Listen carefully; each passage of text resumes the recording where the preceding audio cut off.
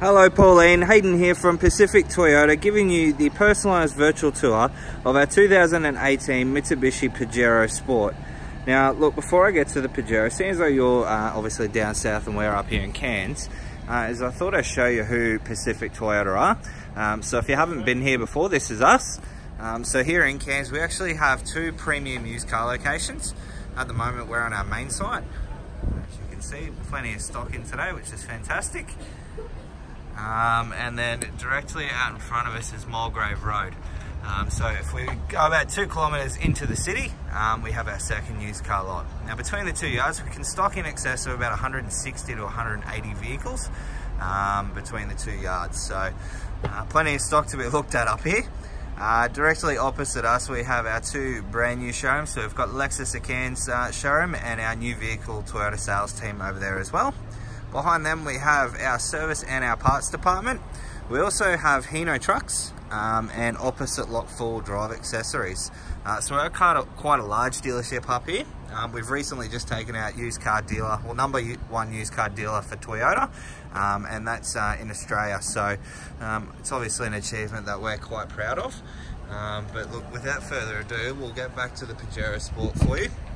So as I mentioned on the phone, basically this is just going to take you through the entire car. So I'll go through all the paint, all the panels, the engine bay, the service history, through the interior, basically show you everything you'd want to know when obviously looking at a used vehicle. So first of all, we'll start off in the engine bay, give you a look under there, make sure there is an engine. So I'll give you a look up underneath the engine bay. As you can see, it's nice and tidy.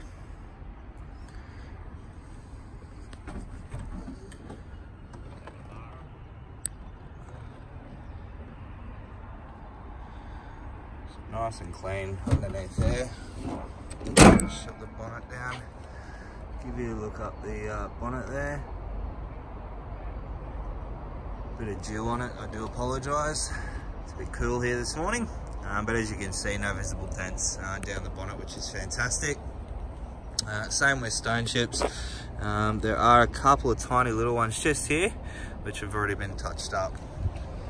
So if we work our way through the front bar here, look, couple little chips just here. Again, they've already been touched up. We do have that really nice gloss finish Mitsubishi badge. Now there is a reason why it's that finish and not the hollow finish. I will explain that a bit later on when we get inside the vehicle. So we'll keep working our way around. So obviously with the Mitsubishi, they've really got those nice slim headlights with that dynamic shield across the front fascia here, which is what Mitsubishi is pretty well known for recently. So first of all, we'll duck down the panels here and give you a look up there, obviously the side panel right through to the rear quarter panel. And as you can see, no visible dents down any of those panels there, which is fantastic. We do have your nice 2-tone alloy wheels, wrapped in your Bridgestone dual all-terrain tyres. So now they are an 18-inch alloy, and they've got plenty of tread left on those tyres as well, as you can see. So just work our way now through obviously the paintwork. You look here, you've got the chrome finish on the side mirror with your indicator, as well as the chrome finishings for the handles as well. Now they are a proximity handle, so this one here will unlock and lock the car for you if the key is in your pocket. So moving through obviously the doors here, there's no real evidence of any sort of touch-ups or any damage or anything like that. Bit of dirt on the door here. We've got the side steps. Moving our way through to the rear of the car now.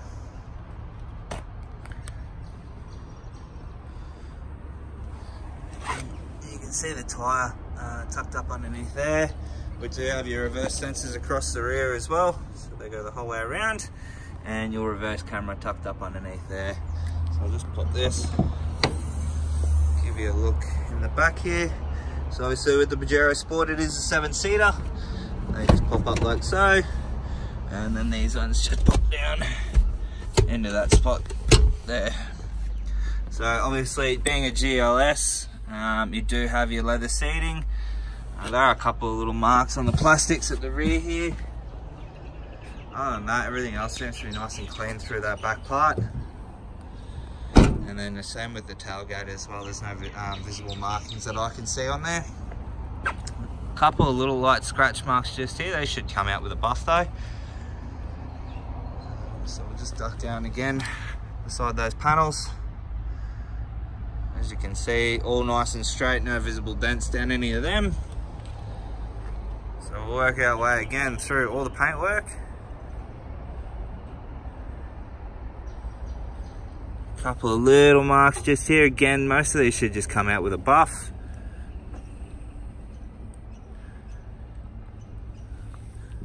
So a light stone chip mark just here. And another one just down here as well.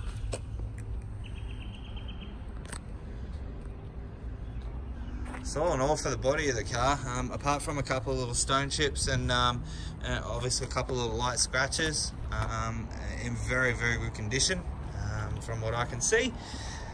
So we'll go through the second row of seats, giving you a look in there. Again, leather, all that leather finish there. Down in here, dual USB for your back passengers, and also a 12 volt I guess outlet for another charger or something like that. So leather finish on the doors as well, as you can see there, gives it a bit more style. So we'll jump into the driver's seat. Just give it a quick couple of revs for you.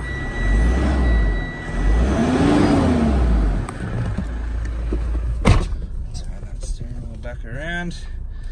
Show you the odometer. So we're at 16,510 kilometers on the clock. All your instrumentals are pretty much at your fingertips these days. So all your stereo controls are here, Bluetooth, all your cruise control options, and then your center screen options, and then this little bad boy here. So you'll probably remember during the start of the video I mentioned the gloss finish Mitsubishi badge. Now there's the reason why they've done that, and it's because there is a radar in there, and the radar communicates with this little one here. So this is what we call radar cruise control. So basically what happens is when you set your cruise control, you set your radar. So if I can just set that there, you'll see up there, if I press that button a couple of times, the bars drop, which means the distance drops between you and the car in front. So basically you're on the highway, you've got your car set to 100 kilometers an hour, and old love in front of you slows down. Basically what your car will do, it will gauge that car has slowed down, and it will drop your speed as well to below what that person is doing. Once that person speeds back up, you'll speed back up to your desired speed that you had your cruise control set up.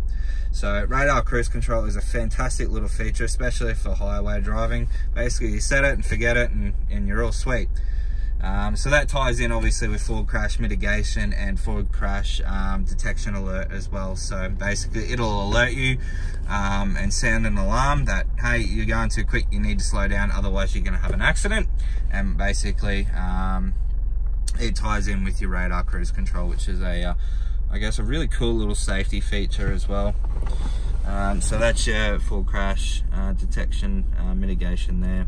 Parking sensors, traction control. You've got push button start, all your side mirrors with power fold side mirrors, so they fold in, as you can see. Moving through, we've got all your window controls here. You're probably wondering what these little silver things are at the back. That's what they call paddle shift, so you can actually change through the gears without touching the gear stick, which is a pretty cool feature as well. All your headlights are automatic. And then you've got your windscreen wipers just there as well. So through to your infotainment system. So this one here is obviously the updated system as well.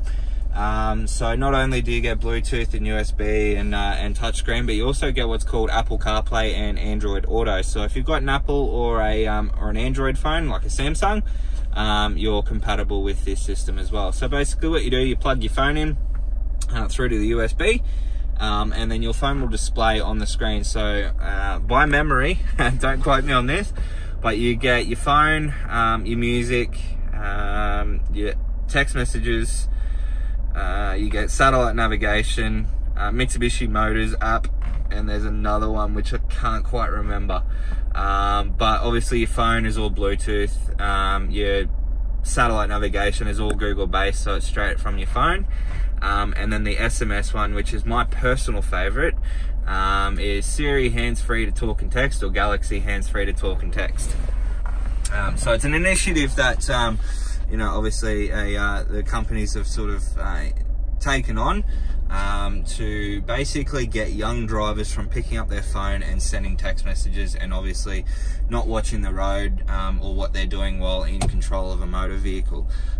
So basically with that, all you need to do is literally talk to send a text message. So for me, I've got an iPhone. So basically I just tell Siri what I want to send. Let's just say I'm sending a message to my wife. I sort of say, hey darling, what time will dinner be? Siri will then read that back to me and ask if I'm okay to send it. I say yes, and the message gets sent. Basically if she sends a message back, Siri will read that to me and ask if I want to reply. So it's a really cool little invention, Apple CarPlay. I think it's probably going to save a lot of young drivers' lives from obviously picking up their phone and fiddling around with it. But cool little piece of technology, that one there. So we'll move right along. We do have your obviously your dual zone climate control, so each side can have their ideal temperature.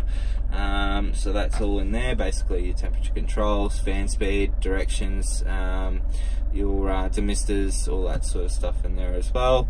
Obviously seatbelt warning, hazard lights, rear differential lock, get that down, so rear differential lock, and then your fan for the rear. So there is aircon the whole way through the vehicle, all the way to the back as well. So moving along, we do have your automatic gearbox, so park, reverse, neutral, drive, and then flick it across, and you do have your sport shift, or I guess Tiptronic transmission if you want to be you know, precise about the terminology of it. But that's where you can change up and down the gears, and once you're in that Tiptronic transmission, that's when you can use your paddle shift as well. So moving right along, we've got downhill assist control, which ties in obviously with your full drive system down here, which is a turnstile. So obviously 2 high, 4 high, low C, and 4 low, low C, which means just center differential lock with the C at the end. We do have a power handbrake, which push down to release, lift to engage, as you can see there. Down in the center console, got 2 USBs, we've got a 150 watt inverter and a HDMI cable port there as well. Alright, service history. Now,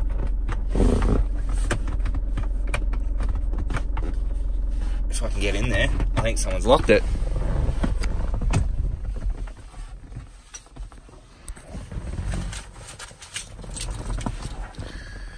So I'll go to the keys. We have 2 remote keys there as well, and the keys actually break apart. So basically you pull that tab and then that key fob comes off. You pop that in there, turn that, and that locks it, and that unlocks it. So it's just been stuck from something now. I'll jump around the other side.